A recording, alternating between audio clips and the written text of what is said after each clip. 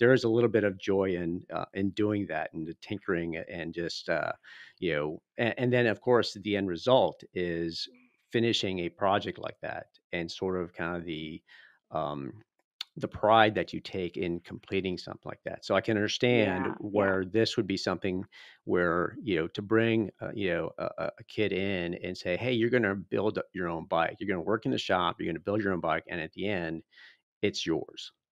There's a certain sense of yeah, pride there. I think yeah. that, and confidence, right? I mean, I think that's something Oh, that absolutely. Yeah. yeah, Well, we find it's interesting, like, I mean, kids just don't have an opportunity much these days to even work with hand tools. Like, it's not something you're doing in school really anymore. And so we find um, kids who may struggle in the traditional classroom or have behavior issues can come into the bike shop. And because it's such kinesthetic learning, you're just using your whole body and interacting with something real.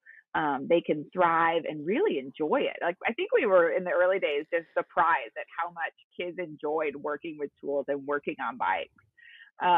But it was neat to see. And you're absolutely right. When you learn a new skill, I mean, at any age, but especially in childhood, adolescence, it just does so much for your self confidence. And suddenly those wheels start turning of like, hey, if I can do this, then what else can I do?